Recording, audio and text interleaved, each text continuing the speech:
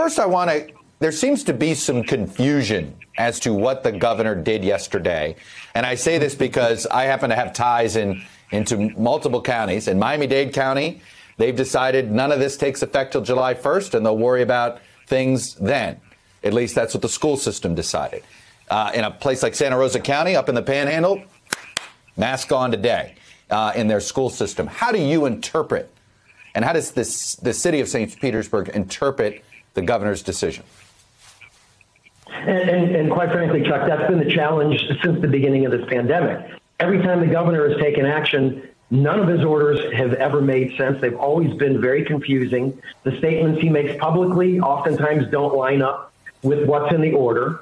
And so just as an example, you mentioned the school system.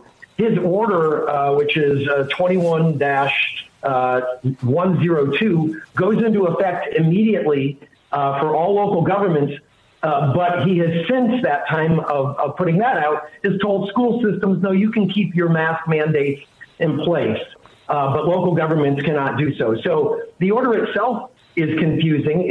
It's always caused great confusion among the populations and certainly among governments as we try and interpret these orders and apply them to our communities. And certainly the easiest thing is if he would have just left us to do what's best for our communities, which is what we've done right from the beginning.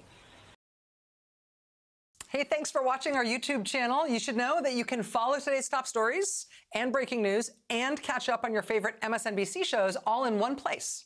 Download the NBC News app today.